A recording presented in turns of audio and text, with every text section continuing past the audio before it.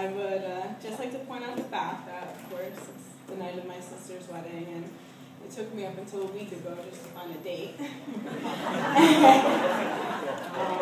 Everyone always jokes around about how me and Marissa are complete opposites, but I've realized throughout the years I wouldn't want it any other way. Yes, growing up, you were always trying to teach me right from wrong, and you were always trying to make sure that I turned out to be a good person. I remember when we were younger, we would always play school. Figures that you'd become a teacher one day. But you would always teach me lessons that you were learning in school, even though I was 5 grades younger than you. You pushed me and you wanted me to be the best that I could be. Sorry. I can thank you enough for everything you've done for me. Since I'm definitely not the most motivated person in the world, and it's safe to say I'm a little on the lazy side.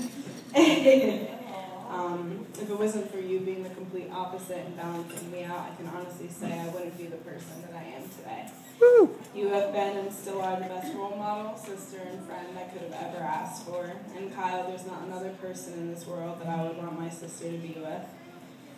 I'm happy to call you my brother-in-law.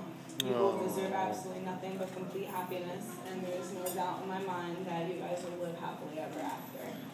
Congratulations, Marissa and Kyle. Here's to a wonderful and forever lasting marriage. I love you both. Woo! Yeah!